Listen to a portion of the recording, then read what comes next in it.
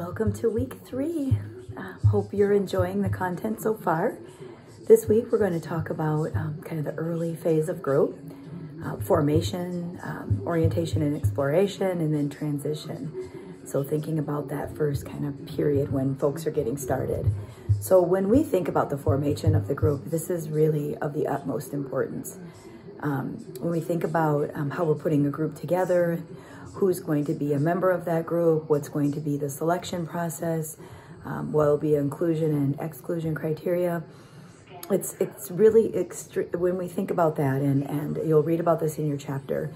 Irvin Yalom has been instrumental in helping us to understand the most effective methods by which a group therapy is effective, and the processes of group therapy are most effective for clients. Formation is that first part, and it's really up to the facilitators and those who are running the programs and formulating these groups to make sure that we're putting together a group that's going to be able to work cohesively and function high together. Otherwise, it could really lead to not only not being helpful, but could potentially be harmful.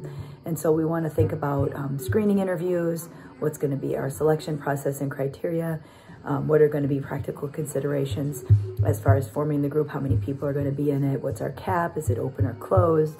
So we really should devote a good deal of time to preparing group members for this group experience. We want to also teach them about the basics of the group process so that they understand. Maybe they do an orientation, maybe it's an individual therapy session before they get started into group.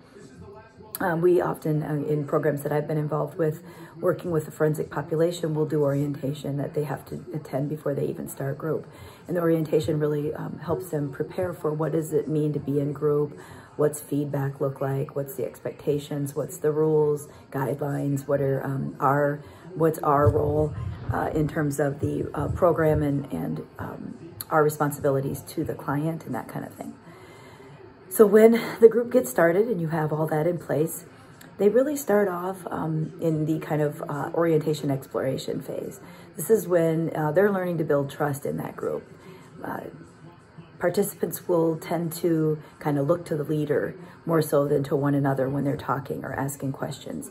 And so this can be their kind of getting to know each other process and getting acquainted and feeling a sense of comfort. It takes a little time, and each group will take its own time with that. But you'll see the transition as you start to see people talking more with one another, learning to give feedback, seeming a little more relaxed, and getting into a little bit more depth in terms of their content. So the transition into the next phase is really still early in the group, but the characteristics of the group are going to start to come out.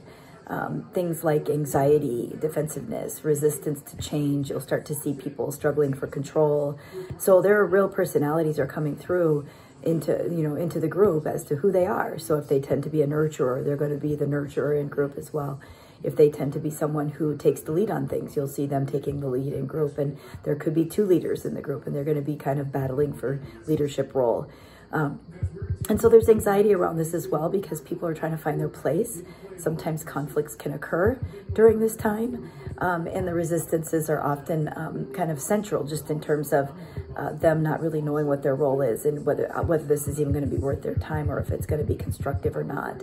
Oftentimes resistance is the result of underlying fears and anxieties, or people having ambivalence over wanting to be in the group or take the risks that are really inherent in the group process. Fears about making mistakes in front of others and being judged. And so some of those personality things that are part of who they are and maybe part of why they're in group are going to start to come through in that process as they're transitioning into who they are in this group. Forms of resistance that you might see in a group is coming in late, sitting outside of the group. I had a guy that sat outside a group, outside of the circle, kind of shoved his chair way back for probably the first 6 months of group. He did very well later, and he moved his chair when he was ready to move his chair. But again, it was like 6 or 8 months before he even butted up to the kind of in the circle. He was significantly back and really didn't want to be part of group. So that's a form of resistance. Sometimes silence will be something that you'll see as far as resistance. folks, like I think I said, coming in late or just not engaging or trying to take control and trying to over talk or overdo things. And so you'll see some of the resistances coming out in some of these ways.